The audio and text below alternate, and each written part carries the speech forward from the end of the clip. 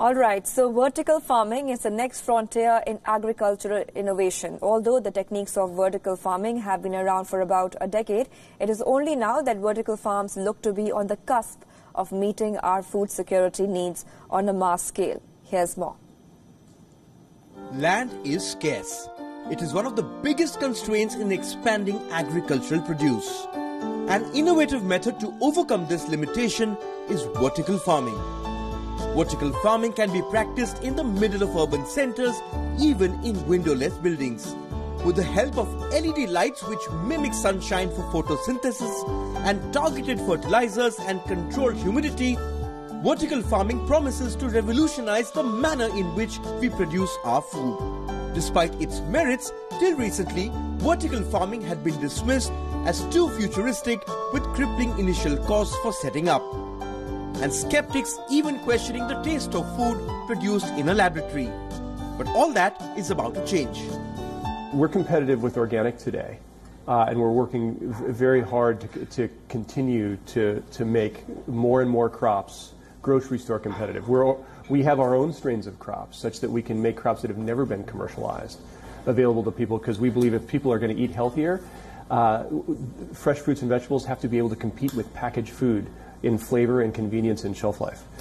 And so we're competitive today, and we're making more and more crops competitive year over year with the middle of the grocery store.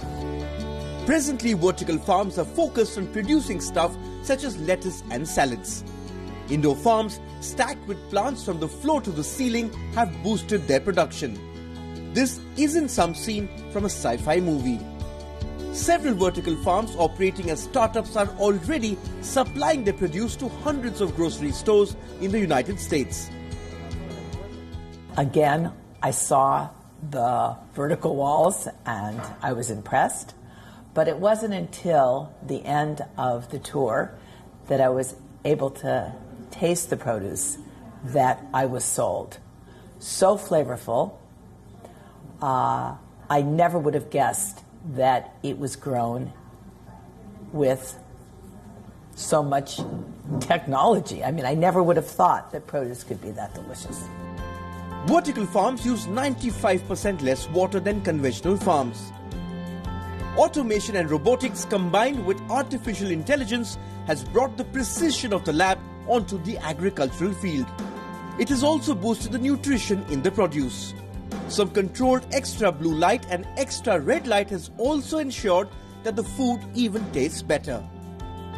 I believe that there's an opportunity here, and I think you have to look at the situation and what problems you're trying to solve.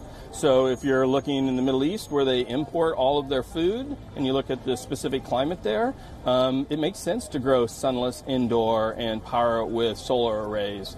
Or if you're looking at the mega cluster cities of up to 100 million in China, you'd want to be in the urban core because the supply chain is going to be a problem, and you want to place these close to the population.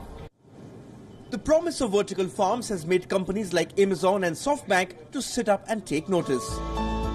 Hundreds of millions of dollars are being poured into vertical farms by investors who are betting big on this laboratory style of agriculture. With the world's population expected to touch almost 10 billion by 2050, the time for vertical farms appears to have well and truly arrived.